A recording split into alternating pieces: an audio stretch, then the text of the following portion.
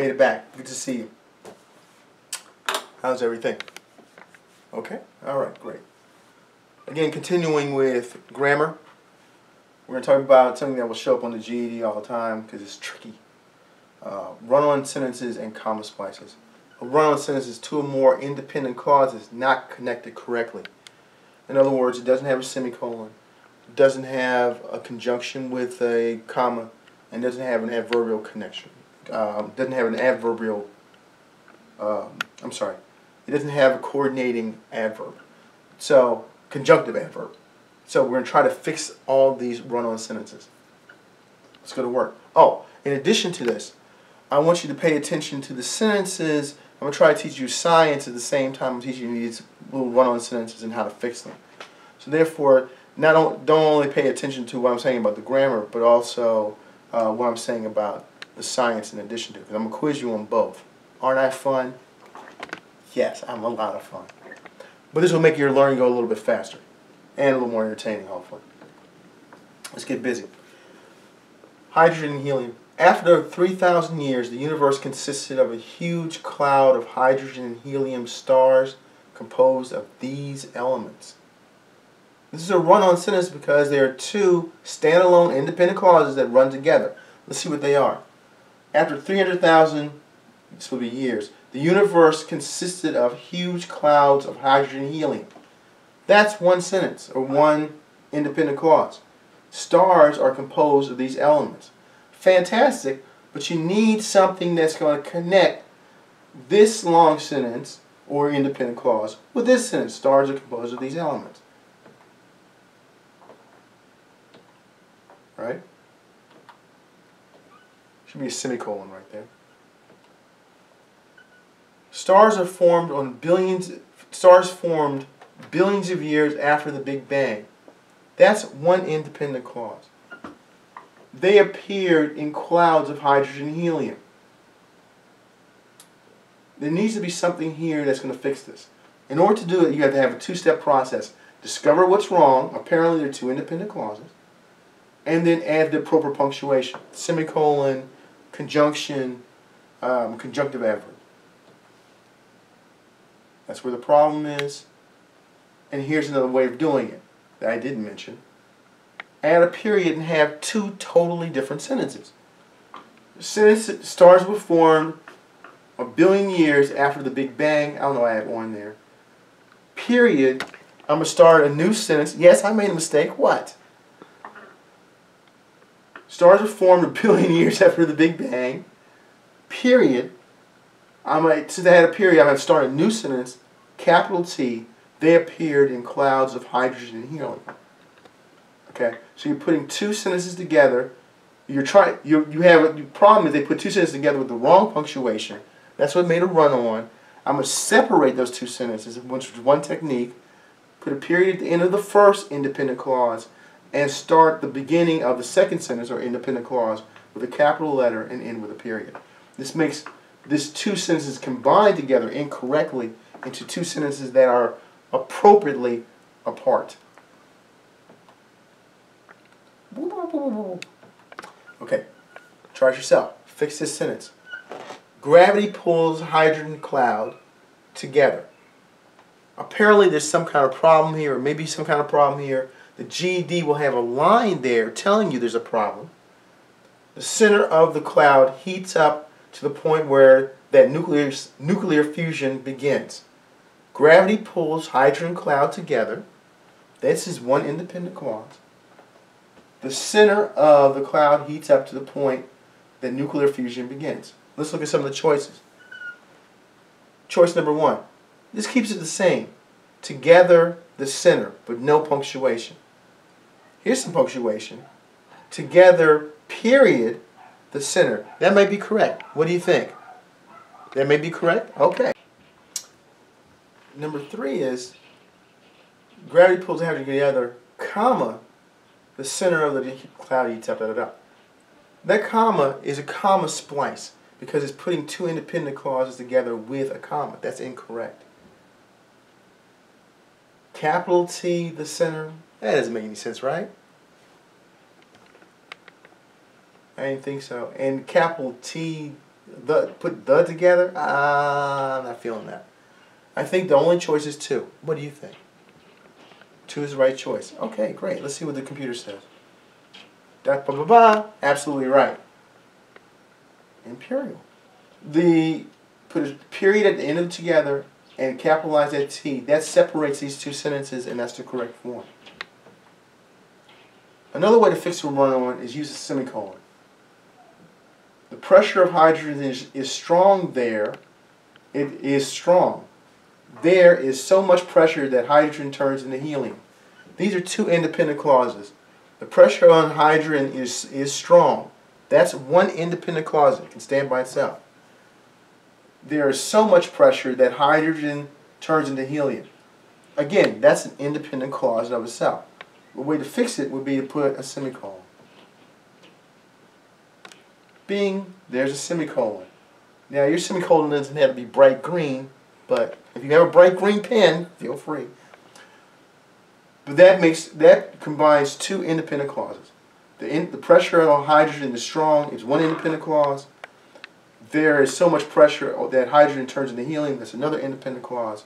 Use a semicolon to fix that run-on sentence. More fusion. You try it. Fix this sentence. Hydrogen fusing helium makes lots of heat and light. The GED will have this underlined. That process is called nuclear fusion. Again, you're trying to combine 2 sentences together, but it's incorrect because there's no punctuation there.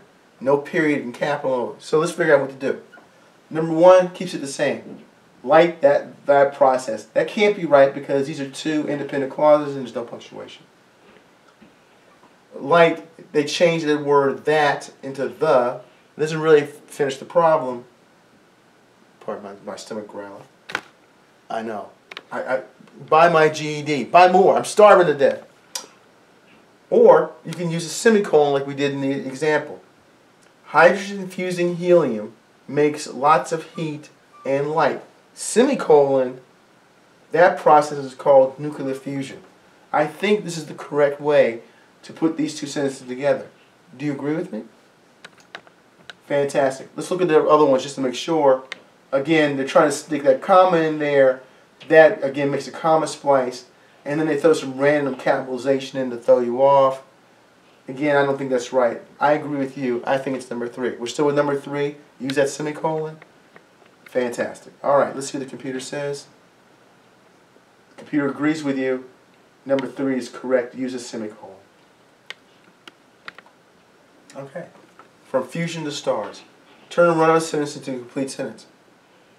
There is a balance between fusion pushing out and gravity pushing in. A star is born. Now, here's another way of fixing it. Turning a run-on sentence into a complex sentence. Use a dependent clause, change the first one into a dependent clause, and keep the second one an independent clause. The way they do that is add the word once and then put a comma. Once there is a balance between fusion pushing out and gravity pushing in, comma, a star is born. That once turns this first clause into a dependent clause. It can't stand by itself. A star is born is still an independent clause, but once you use the word once and use the comma, this makes it the correct sentence. Another way of fixing a run-on sentence. Again, use the word once. Go from capital T to a lowercase or small t. Add the comma, and guess what? This is a complete non-run-on sentence. Once there is a balance between fusion pushing out and gravity pushing in, a star is born. Use the comma, capitalize, take this out, alright, and it all works out together. Does that make sense to you? Fantastic, great. Let's try it one more time. Use a comma in conjunction to fix a run-on sentence. A star burns hydrogen and emits heat and light. Once the hydrogen is all gone, a star begins to die. The star begins, there'll be an S there, begins to die. again, you want to use a comma and a conjunction. You know, the conjunctions are, again, fanboys, for, and, nor, but, or, yet, or so. Here's and, the most common one. Put a comma first, then a conjunction. A star burns hydrogen and emits heat and light, comma, and once the hydrogen is gone, the star begins to die. This is tricky, but this is the path to do this. Use a conjunctive adverb preceded by a semicolon and comma. We've seen this before. The pressure of large stars collapsing creates other elements such as oxygen, carbon, and iron. That's an independent clause. These heavy elements make planets.